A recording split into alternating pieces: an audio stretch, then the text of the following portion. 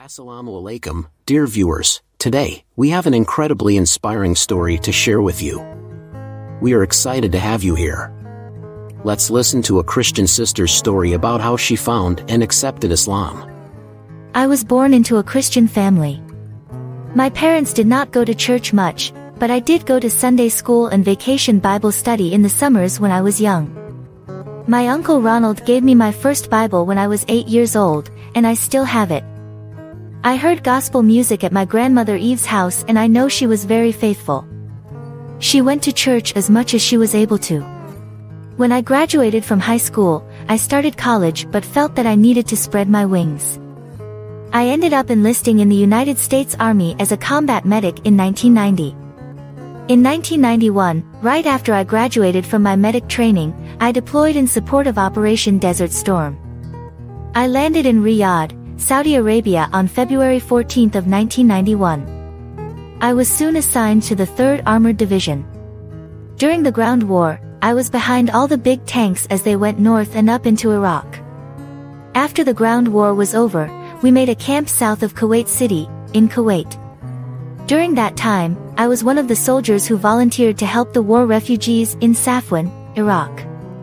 Among the many people we treated was a young Muslim girl of about 8 years old.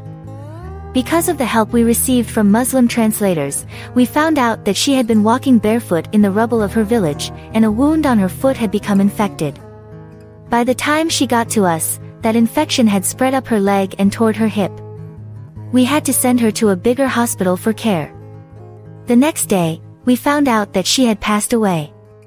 I remember looking at her beautiful dark eyes and wondering what she thought of us. I wondered if she thought it was all our fault or if she thought we were helping.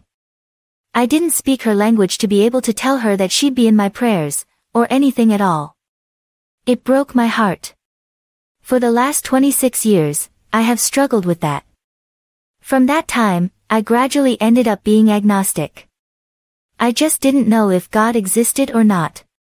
I kept hearing negative things about Islam in the news, and that has now hit an all-time high. I knew in my heart that it was not true that all Muslims are bad or violent. I started speaking up about this on Facebook. Eventually, I met my dear friend Dahlia, who was in a crafting group with me. She is my very first sister. She sent me my first book on Quran and my first hijab scarf. She is always so kind to me. Just when I thought things were bad enough for Islam, the 2016 election happened. Even more, people were saying bad things about Islam. My heart then decided that I would only be able to speak up for Muslims if I were to learn the truth for myself. That is when I decided to learn Arabic and more about Islam. I was blessed to meet Allah, and she has been teaching me Arabic.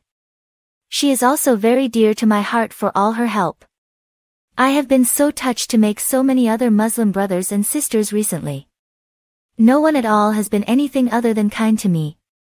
No one has forced me to do anything. I have spent the better part of this past year learning and reading and chatting with Muslims.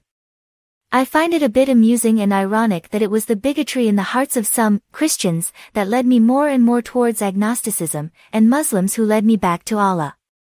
For that, I am ever grateful. I am not changing the fact that I stand up for human rights. I will always do so.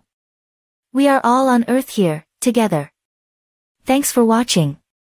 Please show your love and support by just liking and subscribing to our channel and hitting the little bell to receive notifications.